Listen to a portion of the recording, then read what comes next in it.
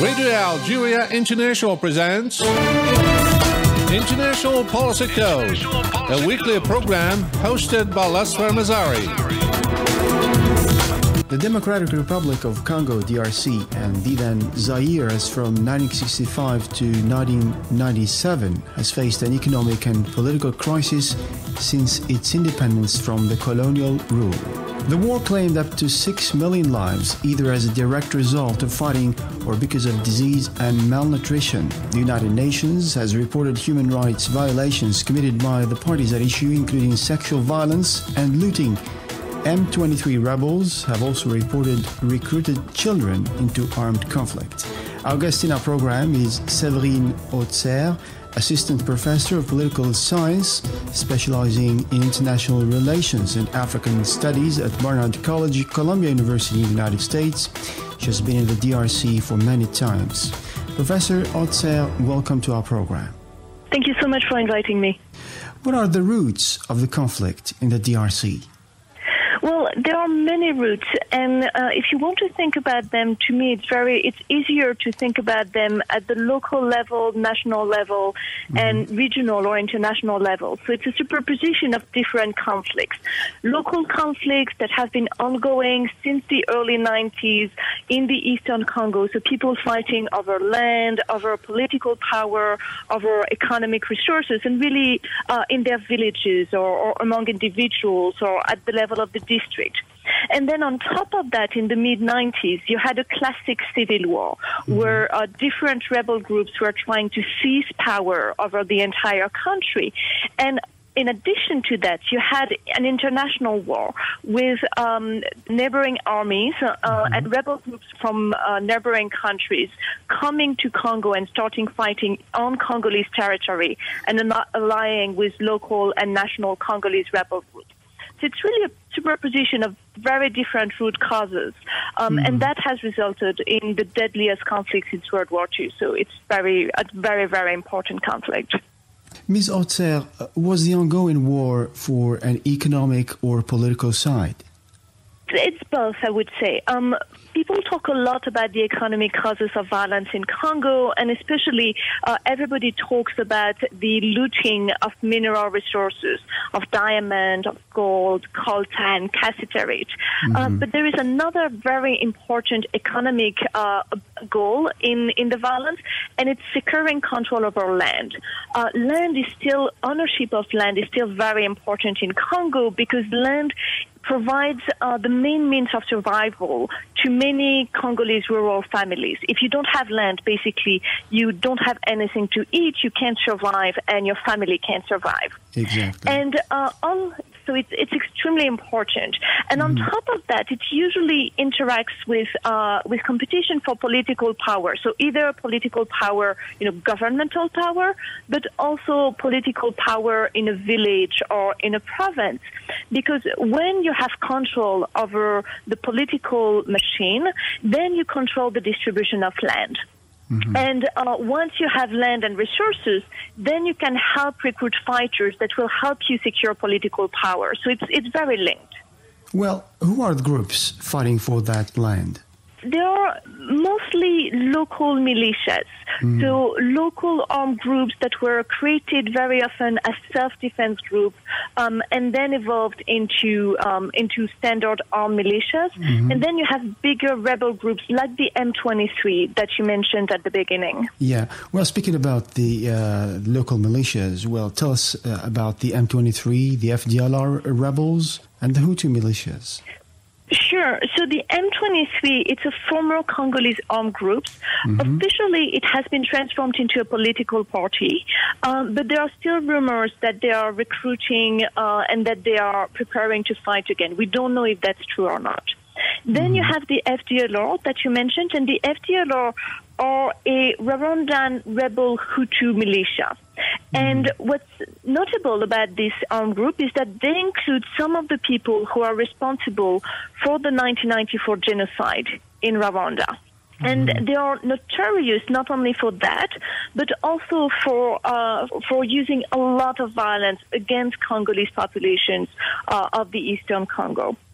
And then you have many other foreign rebel groups and Congolese armed groups. So the Congolese armed groups are usually called Mai Mai, the local militias. So the Mai Mai are, again, the self-defense militias that usually fight for local things. So, for example, to control land or to control a specific village, a specific district, a specific territory. Mm-hmm. Well, the United Nations and international community have tried to settle the conflict. The UN and AU jointly guaranteed the ongoing MONUSCO peacekeeping mission. Why have international efforts to end violence in the DRC failed? There are many reasons, but one of the central reasons in my analysis is because the international efforts have failed to address local conflicts. When you look at the effort by the United Nations, the African Union, other donors and international organizations, you see that most of them focus on resolving the national and the international conflicts. So they organize a lot of, big conferences, they talk with elite, they organize the general elections, and, all of these things that matter for national and international leaders and for the elite. But in fact, all of these peace builders pay very little attention to local conflicts, to the conflicts that are ongoing in villages, the conflict over land, the conflict over local power. There is very little resources and very little energy spent on these local conflicts. And it's very problematic because these local conflicts fuel the national and international violence. So if you forget to address these local conflicts, then you cannot build sustainable peace in Congo. Ms. Autesserre, how can you describe the situation in the eastern part of the Democratic Republic of Congo, in the south of Kivu? Well, it's a very sad and worrisome situation. So South Kivu is one of the provinces in eastern Congo, and there is violence, a lot of ongoing violence in South Kivu and in the other provinces. So what that means is that every day you have massive human rights violations, and also you have extreme poverty in these eastern provinces. They are really much poorer than other parts of Congo, and on top of that, you don't have a functioning army and a functioning police force. So it's a situation where people live in conditions of extreme destitution, and many of them have been victims of violence or are afraid for their life very often. And how is it different from the capital, Kinshasa? Kinshasa is, first, it's richer from my point of view. You have better infrastructures, you have better hospitals, for example, or clinics, or road, you have more jobs, so it's less poor. And also you don't have war-related violence in Kinshasa. Last time you had really war-related violence in Kinshasa was, I think, in 1997. So it was a long time ago. Now, the violence that you have is mostly political violence between the political opposition and the Congolese government. The Congolese government usually clamping down on the political opposition, but you don't have all of these local militias and these rebel armed groups that you have in the eastern part of Congo. Well, coming back to the eastern Congo, what would be the repercussions of such violence? Well, let's imagine that you're living there. Imagine that your village or your city might be attacked at any time by armed groups, and armed groups that usually target the population when they take over a village or a city. So they're going to be, that if the armed groups enter your village or your city, there's going to be looting. Very often they will use violence against you and your family. So women are very likely to be raped. Men are likely to be killed or to be tortured or to be beaten down. And so it's, first, people are living in fear very often. And then the second thing is that because violence has been ongoing for so long, now everybody in the eastern provinces has lost a relative, a close relative or a close friend. So many of my friends have lost a father, a brother, a mother, a sister, a wife, a husband, a cousin, someone very, very close to you. And then people also are struggling economically.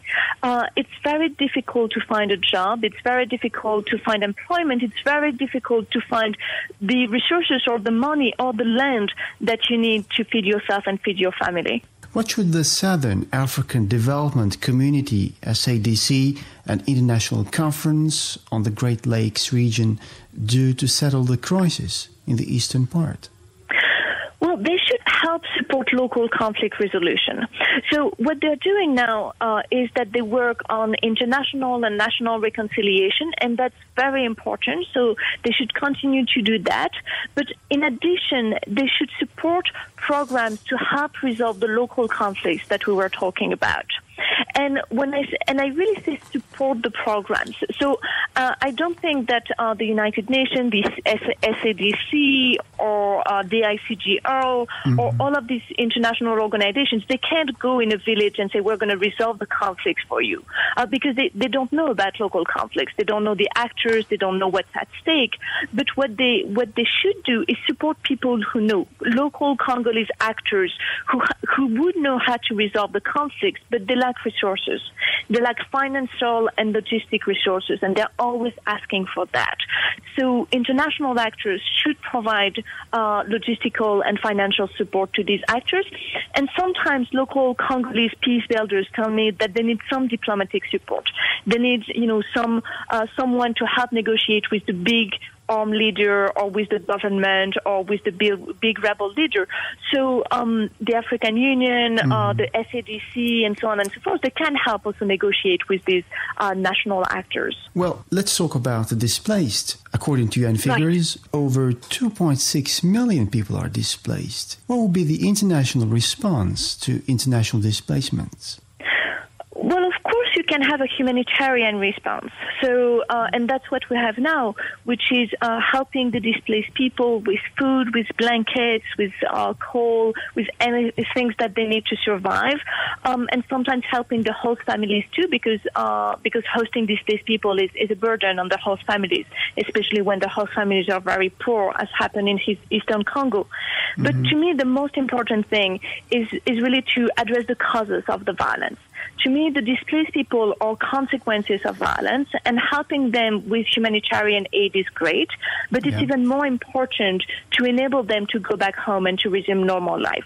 And for them to go back home and resume normal life, you need to end the violence that has forced them to flee their home. Ms. Autesserre, what are the challenges for both the government in place and the international community to put an end to the conflict? There are many challenges. We need a lot of resources. We need a lot of political will. We need a lot of efforts. But I think the most important challenge is that we need to change the peace-building approach. And we need to pay more attention to local conflicts and local conflict resolution. Currently, the approach is that we're trying to resolve the conflict from the top down. So again, working with the Congolese government, with the neighboring governments, with the major rebel leaders. And this is important, but we also need to start working more with local peace builders and with local armed groups, because these local armed groups are responsible for a lot of violence and a lot of tension and a lot of instability in the Eastern Congo. Well, speaking about peace builders, let's move on to your contribution on your research. In July 2014, you published a book under the title Peace Land, Conflict Resolution, and the Everyday Politics of International Intervention. Can we speak about personal reflections of a peace builder, Ms. Autesserre? Yes, to a certain extent, it's personal reflections on what I did when I worked as a peace builder or as a humanitarian aid worker 15 years ago. But it's also the result of 10 years of research on international peace building. Was it a call for awakening?